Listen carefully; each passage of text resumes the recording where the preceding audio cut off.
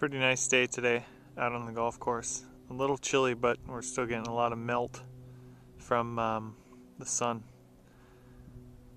It's an interesting visual that always sort of shows up this time of year is what you see on the tee boxes, particularly the white tees, the tees that get more traffic.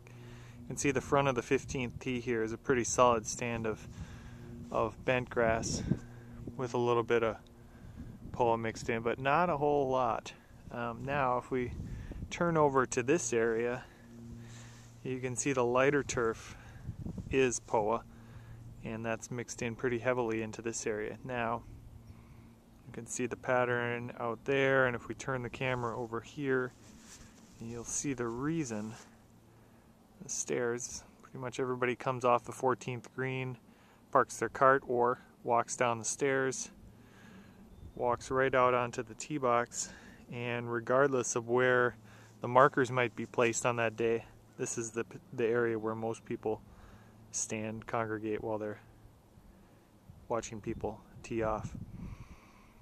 And what happens is POA, while it's the weaker plant, less likely to survive, it is definitely the more opportunistic plant in that it will move into voided areas much quicker than bentgrass will. Bentgrass is a slow-growing, hardy turf,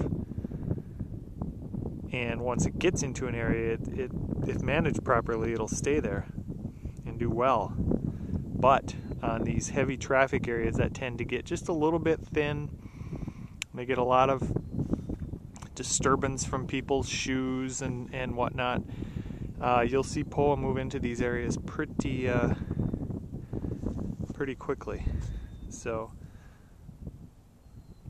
a little more fertility in areas like this at the right times during the course of the summer can help to keep these areas with a little more density and also push that bentgrass population into these areas. We're always probably going to have a little bit of POA in areas such as this, but with proper management we can certainly keep it to be a fairly negligible amount.